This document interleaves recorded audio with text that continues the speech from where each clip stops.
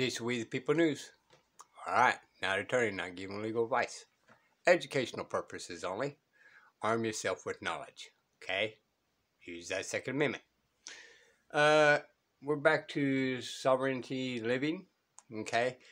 And more of anything else, I have not seen the codes or read the codes or anything.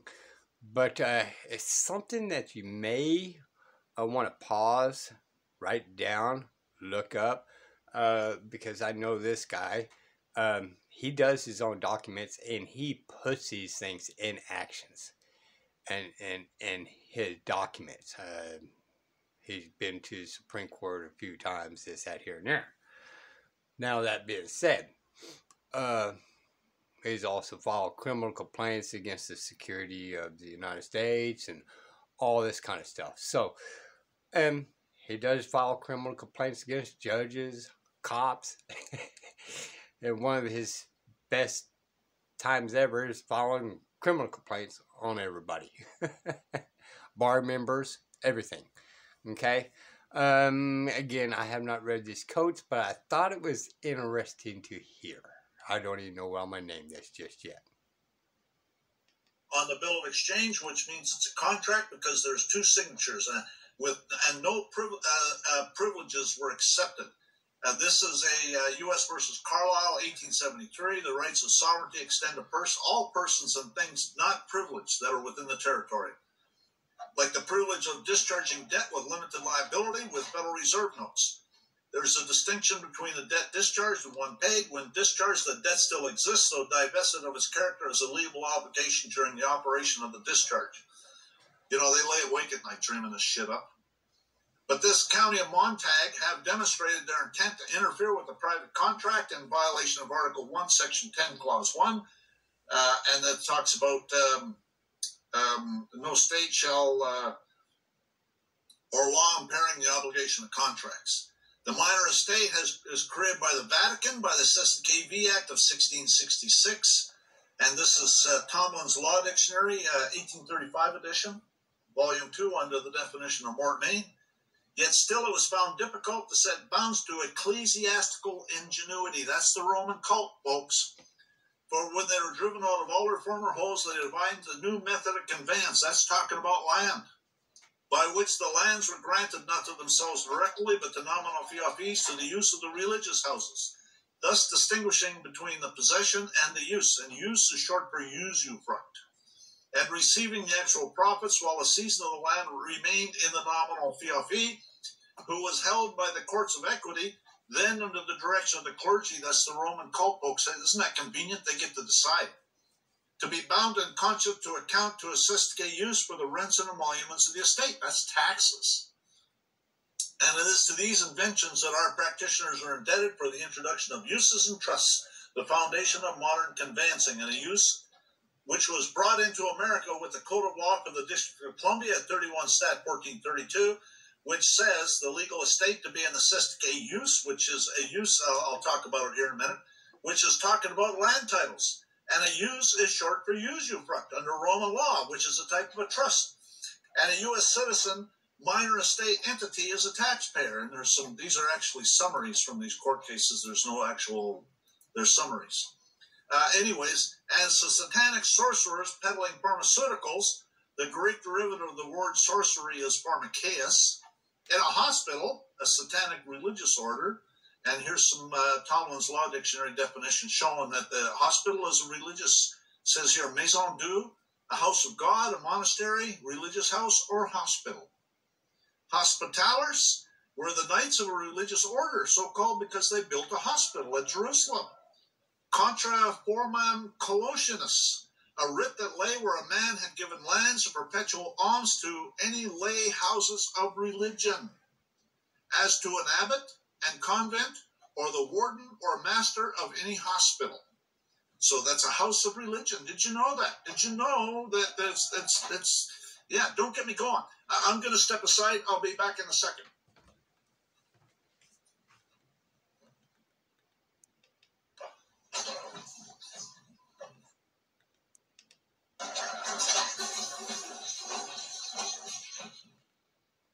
That's true. If you go to Yellen's website and you do a search for birth certificate, it says on there that it's not a security.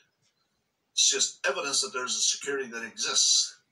Anyways, definitions. This is the Federal Tax Lien Act of 1966 at Public Law 89-719, 80 Stat 1130 to 1131.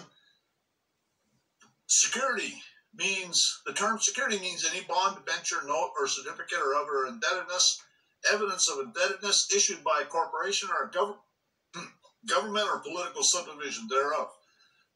With interest coupons or in registered forms, share of stock, voting trust certificate, or any certificate of interest or participation in, certificate of deposit or receipt or temporary interim certificate for, or warrant or right to subscribe to or purchase any of the foregoing, negotiable instrument or money.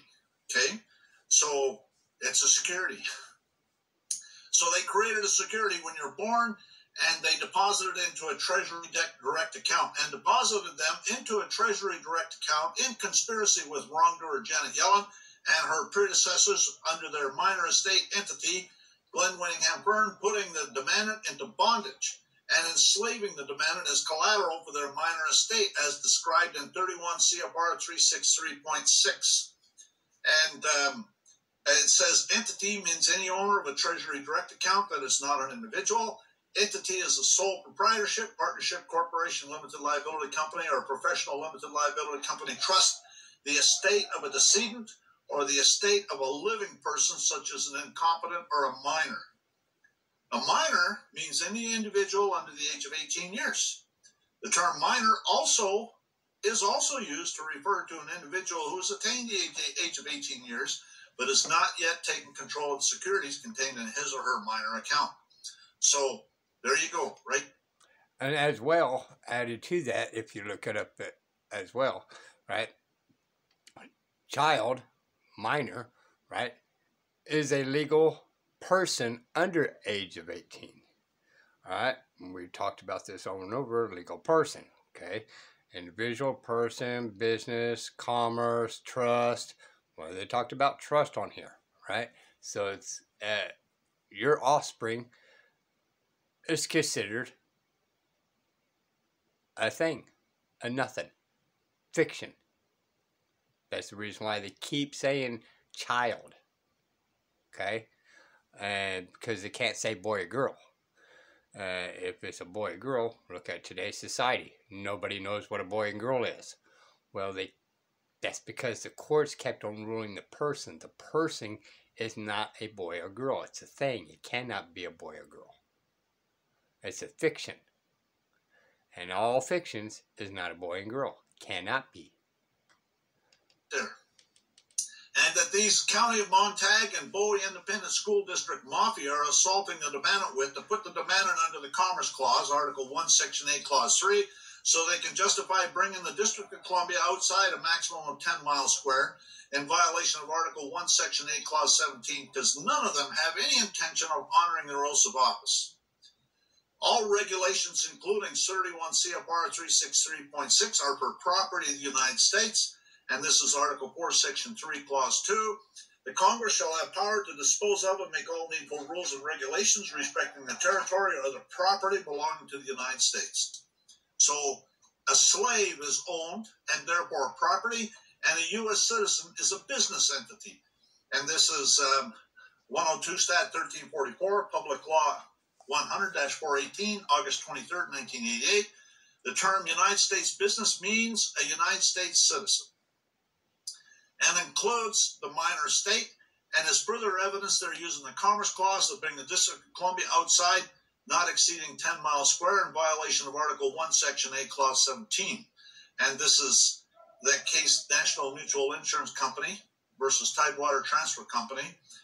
In other words, Congress has exclusive legislative jurisdiction over citizens of Washington, District of Columbia, and through their plenary power, plenary is dictatorship, nationally covers those citizens, even one of the several states, until the district expands for the purpose of regulating its citizens wherever they go throughout the states of the Union. Which, some people believe and some people don't. And this is up to your decision, right? You got to arm yourself with your own knowledge, okay? But the 14th Amendment, what does it say, right? Citizens are subjects. Subjects. Subjects. Let's repeat this. Subjects to the federal law. Minor estate and the Texas tax code is a bill of pains and penalties, which is similar to a bill of attainder and is unconstitutional.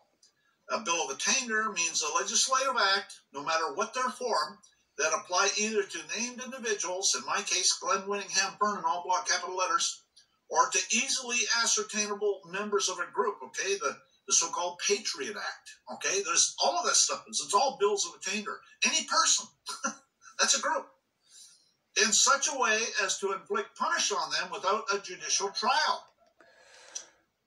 There's where I want to get you guys at, right? Without a judicial trial. The administrative is not a judicial branch. Okay? It's administrative. It's dealt with magistrates. Magistrate is not a judicial judge, right? Magistrate, judge. However, we have judges, but they actually down status themselves into a magistrate to keep conducting business and in the administrative section of 1947 Administrative Act, which is what all the attorneys through the United States gathered up and handed to Congress, and Congress gone ahead and passed it, and then went through the process, and then we have 1947 administrative action. Okay? So, this is where we're losing a lot of our rights, right? It's because we're not using judicial branch. We're using administrative branch. Okay? We're using 1947. And this is where the violating, when I say any fines attached to you, like a speeding ticket, $200, well, that's administrative, right? But if you go into the judicial branch, which they won't let you do, right? Now you got constitutional rights. Well, in the Constitution, that is a bill of attainder. That's ex post facto. That's unconstitutional. Every state has it. Texas is Article 1, Section 16. Bill of attainder, ex post facto, right? So anything is not in the judicial branch, right? You go in there and you'll fight crimes and all that, but it's still civil. It's still an administrative.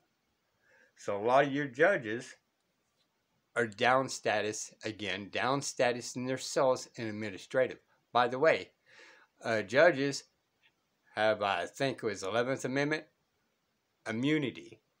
But once they down status themselves into a magistrate, administrative, they don't have that sovereign immunity. Now, will other judges protect them anyway? Well, yes. Why? Because, well, they're a fraud upon the courts. Judges are not as stupid as we think they are, right? They know both games. This is the reason why some of you guys call out the people out there, sovereign citizens. It's because people read. Most of us go by hearsay. So inflict punishment on them in such a way as without a judicial trial. A bill of attainder, a special legislative act prescribing punishment without a trial for a specific person or group. Bills of attainder are prohibited by the U.S. Constitution, Article 1, Section 9, Clause 3, and Article 1, Section 10, Clause 1, also termed Act of Attainder. That's Black's Law Dictionary, 8th edition, a bill of pains and penalties. A bill of pains and penalties, the legislative act, though similar to a bill of attainder, prescribes punishment less severe than capital punishment. A bill of attainder is the death sentence. Bill of pains and penalties are included in the U.S. Constitution's ban on bills of attainder. And so penalties, bill of pains and penalties. They call it the Texas Penal Code. Penalties, penal code. That's the same word, only different versions of the same word. And I agree with him on there, right? Police, policy, police. So, They say they law enforcement. Well, no, they're policy enforcement. Policy, because they are policy officers. 7th District Court might be a superior court of general jurisdiction under some circumstances. A court of general jurisdiction is presumed to be acting within its jurisdiction till the contrary is shown. But when a superior court of general jurisdiction undertakes anything that is an interrogation of common law, it becomes quad hoc, an inferior court of limited jurisdiction. And the Texas Tax Code has absolutely nothing to do with common law. And this is American Jurisprudence, Book 20, Section 103, second edition, Section 1. When therefore a court of general jurisdiction proceeds under a special statute, it becomes a court of limited jurisdiction for the purposes of such proceeding. Accordingly, where a court of general jurisdiction undertakes to carry out a special power, a decision made in the exercise of such power is treated as a ruling of a court of limited jurisdiction, and the presumption applicable to a court of general jurisdiction that it acted within the scope of this jurisdiction does not apply. All right. I thought I'd give you a little taste there. If you want to check out more, go to Summertine Living. Check out some more of his. Okay.